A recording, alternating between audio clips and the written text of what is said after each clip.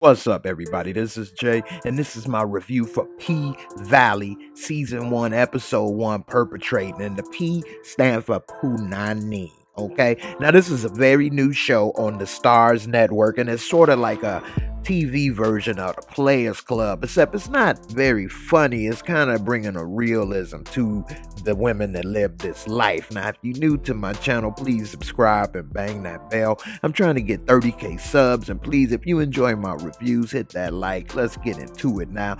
We see that it's some type of major event or something, because it's all type of flood and stuff, and we see this woman and she's going through luggage, finds this ID. We don't know if it's her or what. She's on the bus, and then she just gets off the bus and just walks off, and the bus driver, like, where you going, girl?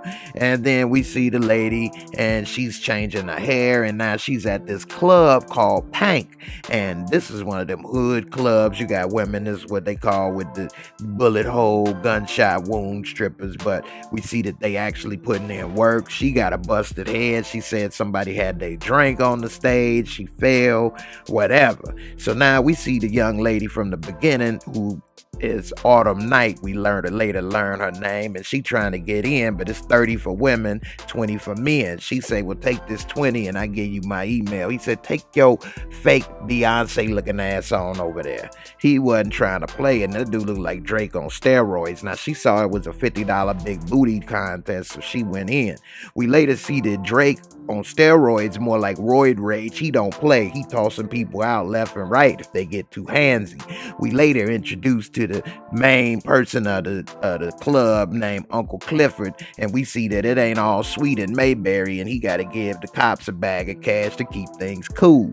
Now, he trying to get the ladies' info for the big booty contest, and they come up on her. She say Autumn Night. They like, oh, okay, you sounding all poetic. She actually wasn't dressed for it, so she had to get dressed right. We see the star of the club is this woman named Mercedes, but she gave him a little note talking about Mercedes' last dance, and she about to retire. Uncle Clifford was a little sad when he heard that news. We didn't know why though. Later we see at the big booty contest that Autumn Night is doing her thing, but then she got flashbacks of some traumatic incidents, and it's really haunting her. But nevertheless, she did her thing, shook what she mama gave her, won, and then she talking about, how do I work here? Do I fill out an application? And so everybody laughed. Mercedes tried to throw a little hate, but he said, hey, actually, you don't fill out an app, but it is an opening. And what you worried about it for? Ain't you leaving? So Mercedes a little shook, you know what I'm saying? Because it's competition. It's some new blood. Everybody afraid of a cute yellow girl with a big booty. That's competition, you know what I'm saying? You got to be careful with the competition. So he gave out the little slip talking about what you worried about it for anyway. You out the door. And her friends didn't know, so she was salty. Later we see Autumn Night in the room getting drunk by herself, looking at a picture of a young girl. When she spilled her drink on it, she was like hurt bad, so I'm assuming that's her daughter or something. So she got a lot of trauma going on. And later we see it's a church scene, and we see that Mercedes is there, and all shows that she's there. She not really feeling it, and she get up and walk out even though she gave some money.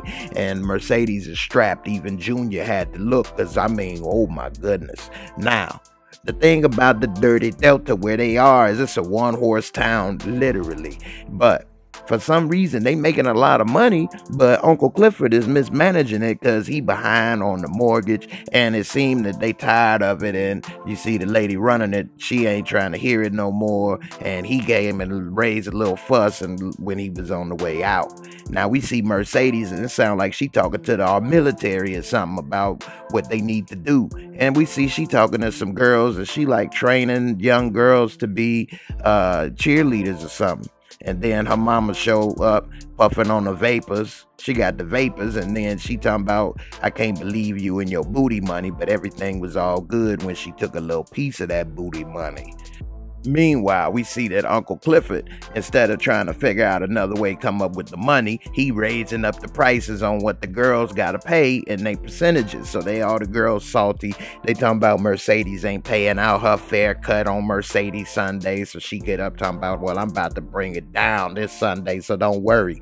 And then we see this new character, Quinn, from Power. She's in the show, and she's in an abusive relationship, and her name is Keyshawn, aka Miss Mississippi. And so then we see Uncle Clifford drop some game on her, talking about, don't let nobody mess with your money maker, girl, and you need to get out of that relationship, basically.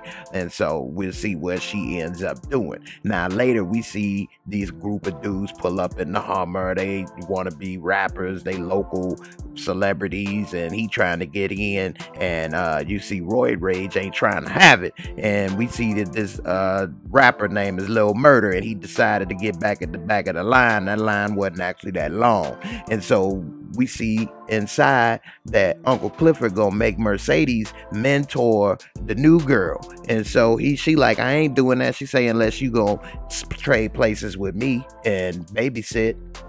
So she ended up taking her under her wing reluctantly. Meanwhile, we see in the back Miss Mississippi, aka Keyshawn, breastfeeding her baby. And then we see Drake wannabe Royd Rage. He's sitting there and he like, hey, look, I could take care of that. And so we see dude ain't no punk. He ain't got no problem with it. And he catch a body, and she like, hey, look, I don't want you to catch no more bodies. And she pretty much was doing the right thing, because even though dude is wrong, she don't want that murder on her conscience. Later we see Little Murder, and he going around thinking he the man, throwing up money or whatever in the air. And he see Miss Mississippi, and I mean, she do got some skills. I mean, damn, I don't know if that's really her or what, but yeah, she was doing the damn thing. And so he in the VIP, and he spots Mercedes. He tell her to come, and he's showing her the bag of money. She like, that ain't nothing but 2, 3, 4 bands. You know, you need this, you need that. He like, damn, it's like that? Well, if it's like that, maybe I'm gonna get her. And so she see that, the competition creeping up. And she like, you know what? How about this? I do this and do that, and maybe, maybe both of us. He like, yeah, okay. So she supposed to be getting 4 bands, but she end up telling her, we about to get 2, 1 for you, 1 for me. So she was in turn gonna keep 3 and only give her 1. But we see that Autumn Night wasn't, comfortable with that. But she say, hey, look, you supposed to be under my wing. Now you better come on and make this money. So reluctantly she go. They start doing the little show. They doing their little thing and showing the little tickle bitties. This one dude start getting a little too excited. He get a little too handsy. And so while he getting handsy, we see Drake want to be Royd Rage. He right there at the moment's notice, ready to toss. And she like, no, everything copacetic. And so he end up being cool. Now we see later she in the extra VIP room, the VIP. And then Little Murder trying to get her to listen to his music. She like, I ain't playing this on my show. I can't shake my booty to this. He like, what? She like, I ain't messing with you. I got music integrity. And that was something I would have never thought I'd have heard. But anyway, so while Autumn Night by herself, Mr. Handsy Pants then came and got handsy again. So they end up getting thrown out. While they getting thrown out, Lil Murder trying to find what's going on. He bump into, the boss man, and he like, hey, I was trying to find the girl. Shorty tell her, I apologize. And he like, Uncle Clifford like, come here. And they come into the separate room because he couldn't hear. And Lee like, so what's your name? He like, Lil Murder. He like, oh, that's all you do is little murders? He like, no, I got something big to murder. And so next thing you know, we see they moving on some next level. Now, meanwhile, Autumn Night is out in the back, and she going through some things, traumatized by what happened. And we see little weirdo Peepy Tom over here, and he come over there and come holler at her, and she like, kind of defensive. This dude got a camera. He kind of looking suspicious, and he kind of, pretty much was seeming like a regular dude. And she had tried to see if he wanted to smoke. She like, nah. And she like, you want to come inside? He like, nah, I don't need no more vices. And so they exchanged names, but he ain't really try to come at her, so she kind of like that. Meanwhile, we see Uncle Cliff then gave the DJ the music a little murder, and the DJ like, man, this Mercedes special mix, I ain't messing with that. And so he basically told him put it on. So when Mercedes come on and the music playing, she stop and just mean mug shorty so quick he changed the music. He like, remix. And Mercedes come out doing her thing, and boy, I'm gonna tell you, it's the reason why it's called Mercedes Sundays, okay? And one thing that while she was doing that, you see her mama in the audience, and it kind of threw her off. She wasn't expecting that. And we see later out in the parking lot, mama is like, you know, please save this hoe, and you out there, people giving you they rent money and car notes, and you taking it and this and that, and she putting her down. But once she gave her that money, mama stopped crying, got up and walked on and got on the good foot.